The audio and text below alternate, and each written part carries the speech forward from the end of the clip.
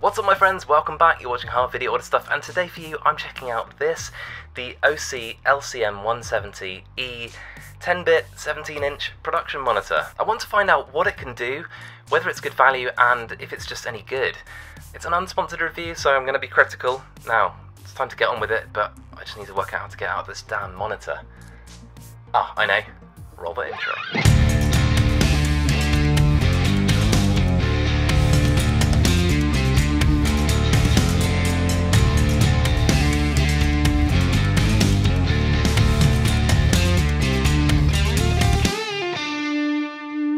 As ever, links to everything mentioned in this video I've popped in the description box below, and of course I mentioned this isn't sponsored, so your support means a lot to me. If you could hit the notification bell next to your subscribe button, just means the world to me, plus you won't miss a video.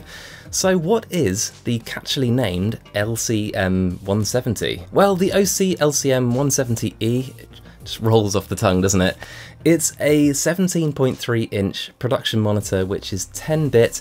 It's HD 1920 by 1080, but of course it will accept higher resolution signals. In terms of brightness, it's 300 nits, which is not that bright, but it's not supposed to be.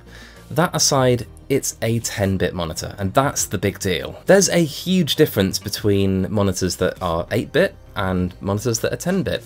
8-bit monitors can display around 16.7 million colours. 10-bit, a billion. So it's not high resolution and it's not super bright, and yet, have you seen the price of this thing? At the time of filming, it's a little over $1,300, which for a 17-inch 10-bit production monitor, that's nuts. I like to compare Small HD when comparing these kind of products, as I consider them probably the brand leader at this time. And the closest product they have in their range is something like the Vision 17.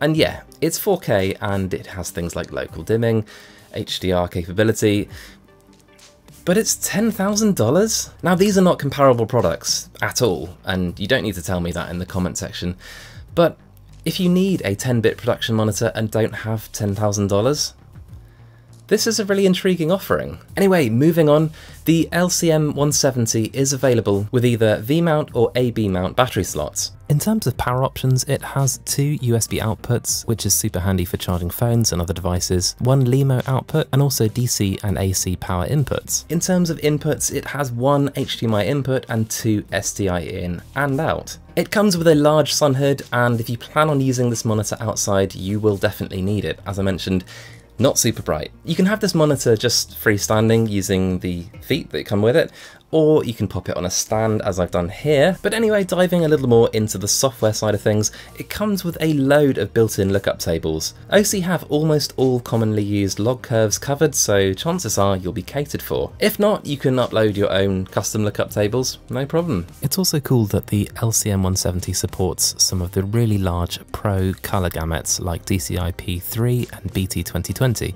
You can find these within the color management section in the menu. As you'd expect, you get all of the professional exposure tools you'd need: waveform, false color, zebras, and vector scope. It also has focus assist, anamorphic de-squeeze, and a super cool feature, the picture by picture and picture in picture modes, which I'll go into in a little bit. But what about the build quality? Well, overall I'm really impressed. It's mainly metal, which is good.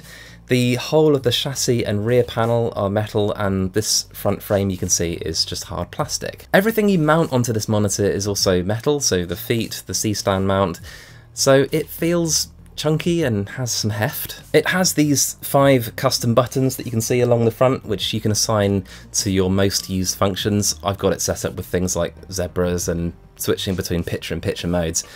Really handy. The screen itself has a matte finish, and that can be good for dealing with reflections, but I find sometimes matte finishes can look a little bit lower contrast.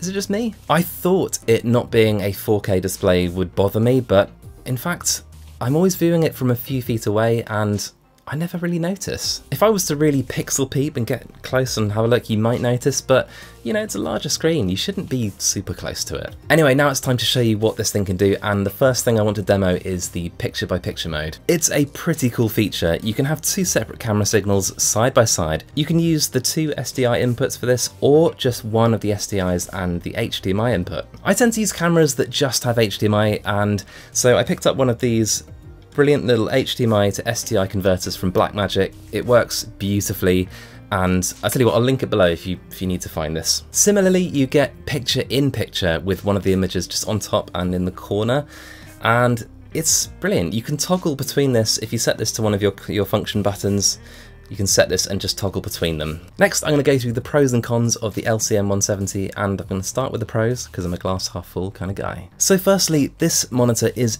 insane value, and I can't really find anything that comes close. Can't ignore it, it's outstanding. I really liked the image from this. The colours were lovely, gorgeous and accurate. It doesn't have a ton of contrast compared to some monitors, but yeah, I would say good, solid image. It's also lovely on the eye. I feel like I could spend a long time looking at this monitor and not get fatigue. This is compared to some other monitors which can be really tiring on the eye. The picture-by-picture mode is fantastic. It's such a great feature for a product that costs so little. All of the exposure tools work really well, and it's pretty full-featured in that way. I mean, these are things that I would expect from this kind of monitor, but I do have to give it credit. Lastly, the build quality, it's pretty hard to fault. It's a solid unit. I suppose because weight wasn't really a concern for this product, it has been made in a chunky way, and that just gets thumbs up for me. And onto the cons. Well, it's not 4K, and this didn't bother me whilst using it. It's kind of a would-be nice thing, but 4K would push the price sky high. It's not one of these super high contrast monitors, but on the flip side to that, I did find it very pleasing on the eye. It's also not a bright monitor, which, you know, for some is important. This is going to suit indoor shooting best, and it's worth acknowledging that brightness really wasn't the point of this monitor to begin with. Lastly, it only has one HDMI input, which I don't think will bother most people. I mean, this only bothers me. I think this is a product that is geared towards people who have cameras with lots of SDI outputs. So for most, I don't think this is going to be a problem. Finally, to my opinion, and whilst overall I found I really liked this product, I did find that I was in sort of like a looping train of thought with it a bit. I'd think to myself, well, I'd really love it if it was 4K, or if it was slightly higher contrast, or if it was slightly brighter. But then I'd remind myself of what this costs. And after that, everything else considered, I can't really complain, because everything else considered, it's a steal. In terms of who this monitor is for, I would say filmmakers and studios that are doing indoor work, they'll absolutely love this. And actually more serious YouTubers, I think, will really enjoy using this.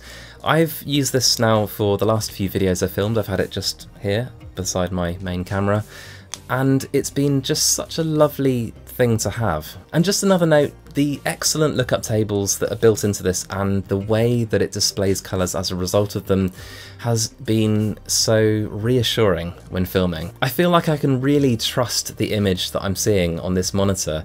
It's very honest and revealing, and it just means that when I go to grade, I know exactly what I'm going to get. So value is the biggest factor with this product. I do have one or two complaints on it, but because of that value, I find it really hard to dwell on them. Anyway, that's it for now. You can ask me questions about this product in the comments section below if you want to. I'm down there as much as I can be. I just hope you found this interesting and helpful. I've got a large archive of videos about videography on this channel, of which YouTube has handpicked this video for you, and the one underneath is my most recent upload. Until next time, let's help each other out and shoot a better video. See you guys.